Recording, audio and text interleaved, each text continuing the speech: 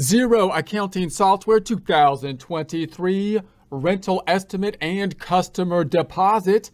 Get ready to become an accountant hero with Xero 2023. Here we are. First, a word from our sponsor.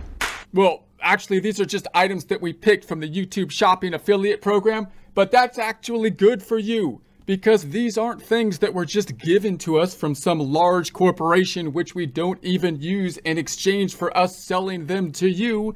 These are things that we actually researched, purchased, and use ourselves.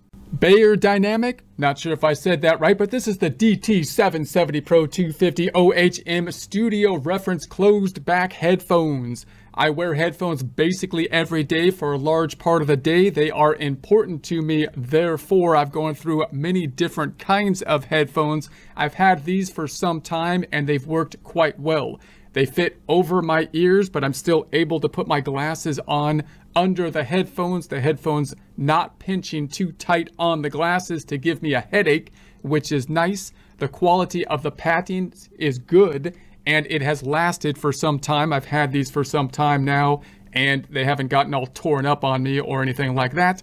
I also like that I have a cord when I'm doing my recordings as opposed to a USB-centered headphone, because that frees up a USB port, and I find the USB headphones to be less reliable. They come with an audio jack that looks like this, which is useful for me because that plugs into my audio interface. However, if you want to use the headphones for some other purpose, I believe it's fairly easy to get a converter to other types of audio jacks. If you would like a commercial-free experience, consider subscribing to our website at accountinginstruction.com or accountinginstruction.thinkific.com, where we have many different courses. You can purchase one at a time or have a subscription model giving you access to all the courses which are well organized, have other resources like Excel files and PDF files to download, and no commercials. In our custom Xero homepage, going into the company file we set up in a prior presentation, Get Great Guitars. We're going to duplicate those tabs to put reports in like we do every time. Right-click in the tab up top so we can duplicate it. We're going to right-click the tab up top again and duplicate it again. Back to the tab to the middle, Accounting dropdown. We want to open the balance sheet. And then tab and to the right, we're going to open the Accounting dropdown, a form of the income statement, but the comparative income statement we set up in a prior presentation. If you don't have that one, you could just open a normal income statement, but this one compares January and the current month we're working in, February.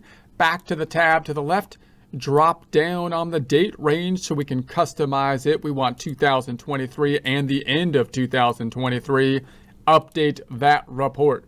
Now, in prior presentations, we've been focusing in on our new source of revenue that's going to be great. It's going to make us millionaires, and that's going to be that we're going to rent some of our guitar equipment. So let's just take a quick recap in our flowchart. This is a QuickBooks desktop flowchart. We're just looking at it to see the flow of the process of our accounting cycle. So we have guitars that we've been buying and selling to generate revenue. We also then do guitar lessons, and now we're going to rent some of that guitar equipment. So the process that we're going to use to do that is going to be that if someone calls in for a rental of a band set, we're going to set up an estimate or a quote, and then we're going to pick up a down payment to reserve the equipment for them and lock them into that commitment of the rental. And then when they come in, we will actually have an invoice for them when we actually conduct the giving of the rental property, which will record the revenue. And then we will collect the payment in our normal accounting process on that invoice and deposit it. So that's the general idea. In order to do that, last time we set up a few new things. We set up another income account, which is in the drop down here, accounting drop down, chart of accounts. And if we go into the revenue side, we set up a new income line item of rental income. We then set up our items in order to populate that. So if I go to the accounting drop down, the business drop down, and go to products and services, we set up the things that we're going to sell, the items that are going to drive the population of the quotes or estimate and invoices. The bank set, the bank, it should be banned. It should be banned. But in any case, the rental, added rental guitars and whatnot. So we're going to have, this is the baseline. Let's change the name if I can. Could you spell it right? Because you're confusing me. This is ridiculous. I don't even know. Okay. So let's edit the item. This is not a bank that we're renting. We're renting a band set. So we're going to say you have to buy the minimum band set at $2,000 if you want anything. And then from there, I'm going to go back to my products. You could add another guitar or an amp and modify it from that baseline point is the general idea. I have no idea what an actual rental of band equipment would be. I'm just making numbers up as we go here, so we have some examples. Okay, so now someone calls in and they're like, hey, we want like a band set because we're making a band. And again, because we have it set up properly and we've educated the punk kid that we've got sitting in the shop taking the calls, then he can populate the quote and get everything rolling, even though he's not the brightest bulb, you know, in like the Christmas tree bulbs or something. So we're gonna say that we want to say add, and he's just gonna say, I'll make a quote for you.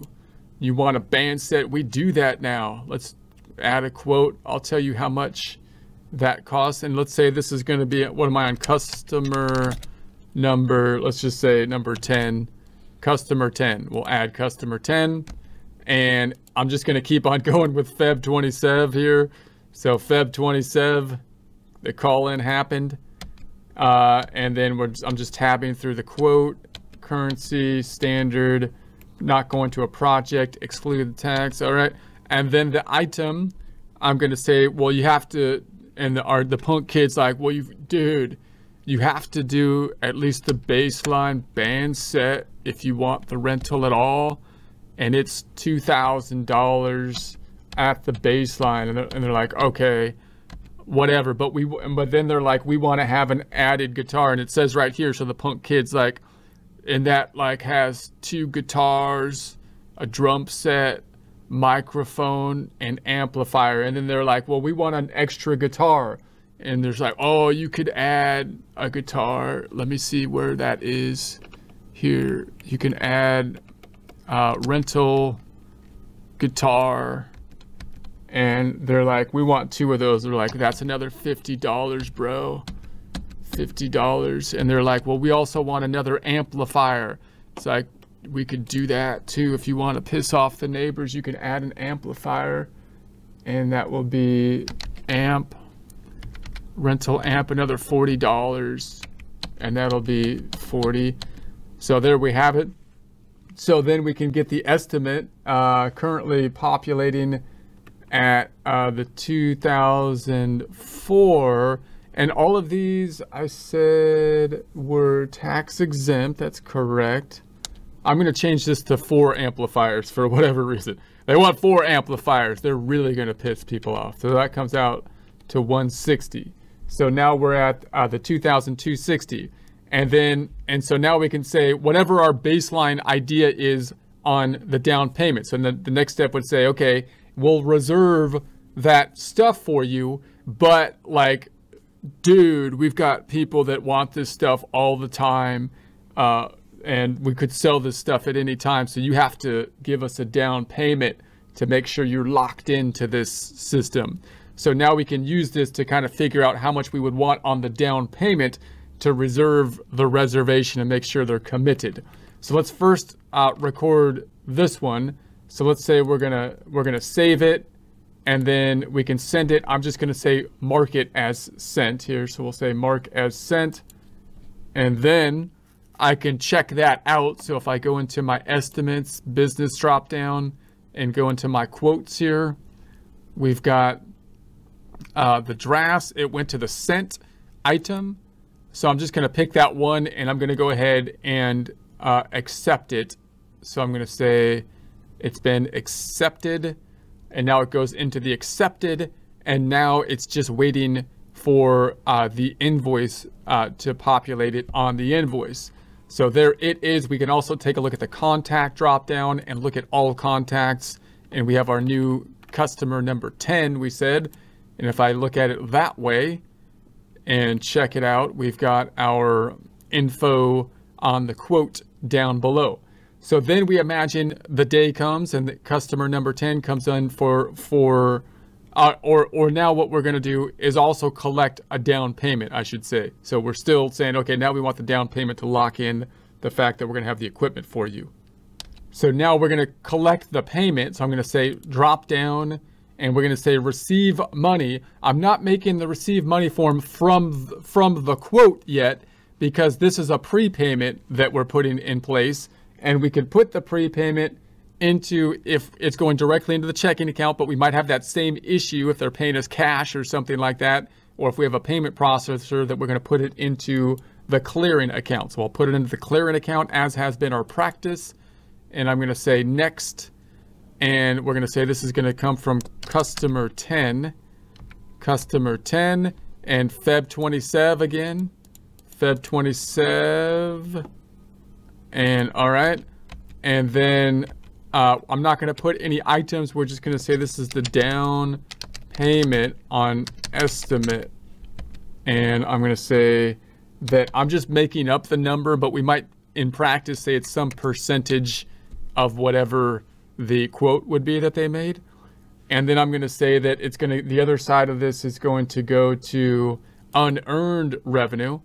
And I want to make sure before I do that, the drop down, I want to make sure that I make this a prepayment, because that will help us to track it just like we did for the other prepayment examples in prior presentations. So I'm going to make it a prepayment because we're not earning the revenue yet because we have not yet done the work. What I would like to do is put it into a liability account. If you haven't set one up, you would set one up as a liability. That's not a should be unearned revenue. Where did it go? I'll just type it in here. Unearned. There it is. So I put it in here at 225 unearned revenue, other current liability account. So we're going to collect that $200. So what's this going to do?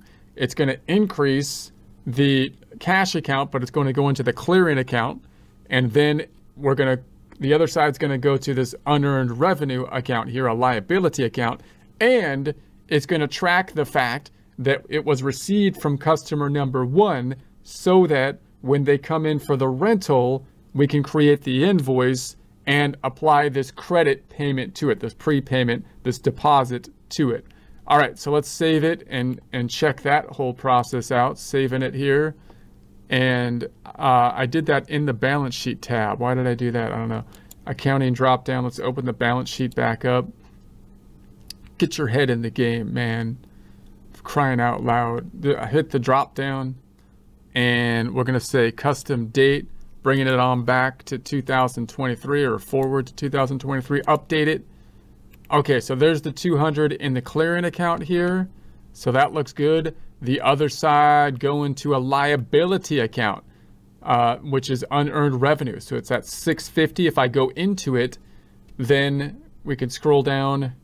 And this is where Xero shines in tracking this liability account and still being able to connect it to a customer, even though we're looking at a liability account. So now I'd like to be able to assign that to a particular customer when I'm doing my internal bookkeeping.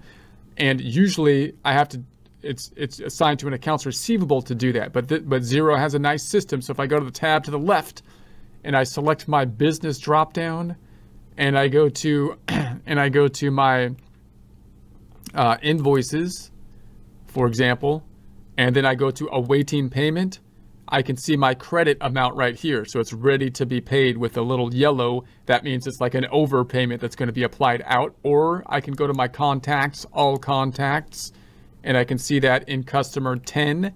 So when the customer comes in, I can go to customer 10 and I can say, okay, I see what happened here. You had a prepayment and then you've got the quote, right? And so the next thing that's going to happen is we make the invoice and apply the prepayment to it, which Xero has a nice capacity to connect out, even though we're using unearned revenue instead of the accounts receivable account. All right, so we'll actually do the invoice in a future presentation. For now, let's do that last step on the deposit side. So if I go over here, we've got this amount in the clearing account. And so now I'm gonna take it out of the clearing account and we're gonna transfer it into the checking account, noting that as I do this, let's first go into this clearing account just to see, you can see what's been going on with it here. So it's a clearing account, so it's been going up and then it's been going, back down to zero on a periodic basis. That's the idea, or that's the concept behind the clearing account. So now it went up by the 200 again. It's going to go back down to zero. Now note that usually the reason we have the clearing account is because we want to be able to group things properly when they go into the checking account in the same format that will be shown as the deposit grouping in the actual bank, which will be reflected on the bank statement, possibly through the bank feeds. Now, in this case, we only have one deposit, so we could have possibly made this deposit go directly into the checking account without any problem because we're not grouping it with any other payment. But if it's our normal system to go through the clearing account, because sometimes we might group them, we just didn't happen to have anything to group them with, you might just want to keep consistent with the same kind of method that you're using, because that'll become a routine method. So now I'm going to say it's the end of the day. We only have that $200 or whatever, and I'm going to transfer that into the checking account in the same format as we'll be going into the actual bank account physically. So I'm going to hit the drop down. I'm going to do that with a transfer form as we have seen in the past. It's going to be, let's see if I can get this right this time. It's going out of the clearing account and it's going into the checking account. And we're doing this as of Feb 27. Feb 27. That's the day that everything happens. And it's going to be for $200. I'll just call it a deposit. And so it's from the clearing account to the checking account. That's it. Save it, transfer it, close it, green button it, and then tab into the right, update. And the other clearing account is gone, going into the checking account. Just to double check the checking, double check the checking. And we're going to say that we have that transfer happening, increase in the check-in just as it should. Okay, so let's go back on up. That's all we'll do this time. We'll continue on with the next step of the saga of the band rental next time when they come into the shop and actually we enter the invoice and we apply the credit to it and rent the equipment. So we're going to go to the accounting drop down and we're going to go to then the reports. Let's type in trial balance, and let's go then to the drop down. We're going to look at custom date, end of 2023, the end of it, update it. There we have it. So if your numbers tie out to these numbers, great. If not, it might be a date range issue. If something is off and you were on last time after the last presentation and you're following along the things we changed, the clearing account went up and back down. That's why it's gone. And then the checking account is something that we changed. And I think that's it because we just had an estimate. So we haven't entered another invoice. So everything else is the same. So if something's off, you can change the range, drill down on it, see if it's a form issue, drill down on the form, the source document, and make any adjustments necessary.